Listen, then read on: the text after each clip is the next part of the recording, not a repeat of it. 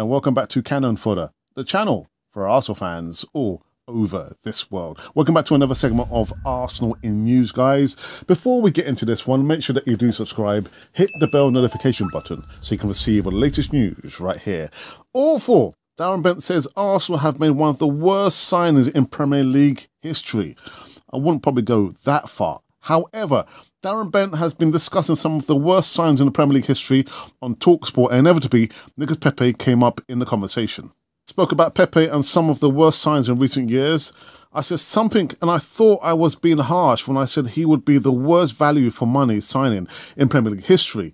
Transfers over £70 million don't work out well. Lukaku hasn't worked out. Sancho hasn't worked out. The only two are Alisson and Van Dijk, off the top of my head. Pepe, £72 million, Bent said, awful. I personally think that the signing of Nicolas Pepe at £72 million was a bad signing, yes, don't get me wrong, but it's been made to look worse due to the presence of Bukayo Saka.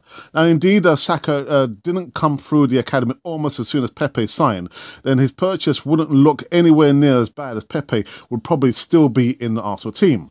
However, the fact that the £72 million man was immediately outshone by an academy graduate didn't bode well for him, and from there on in, you know where it ended up, yeah, out on loan.